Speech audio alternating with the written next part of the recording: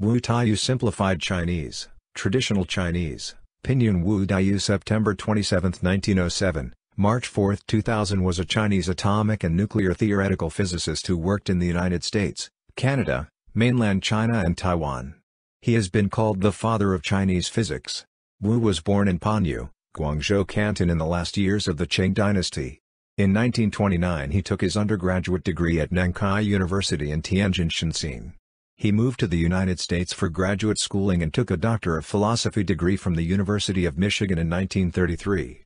Wu returned to China, then Republic of China, and between 1934 and 1949 he taught at various institutions there, including Peking University in Beijing, and National Southwestern Associated University in Kunming. In 1949, the year of the defeat of the Nationalists by the Communists in the Chinese Civil War, Wu moved to Canada.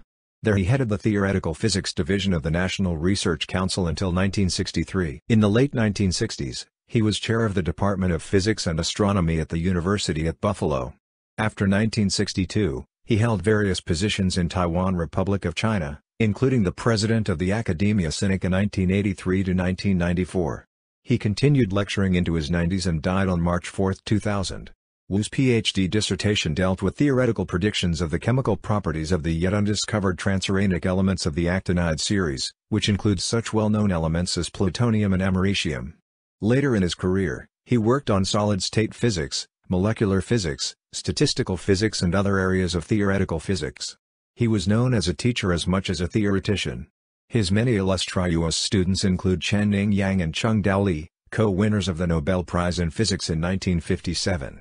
Wu wrote several books, best known of which are the monograph Vibrational Spectra and Structure of Polyatomic Molecules 1939 and the graduate-level textbooks Quantum Mechanics 1986 and his co-author Relativistic Quantum Mechanics and Quantum Fields 1991.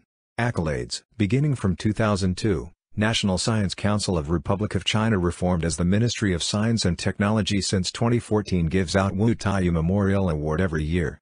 The Department of Physics of the University of Michigan hosts Taiyu Wu Lecture. In 2008, asteroid 256,892 Taiyu was named in honor of Wu Taiyu.